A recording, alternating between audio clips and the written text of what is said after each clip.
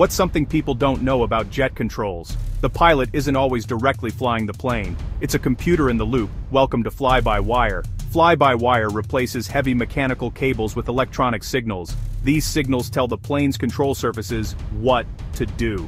Sensors feed the computer info 1,000 times a second: airspeed, angle, turbulence. Then the system nudges the plane smoother and faster than any human could.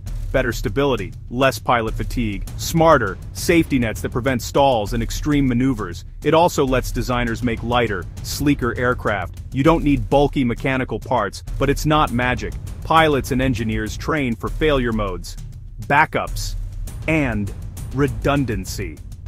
So, one glitch doesn't spell disaster. Bottom line, fly-by-wire is why modern jets feel smooth and safe, even when the sky gets rough.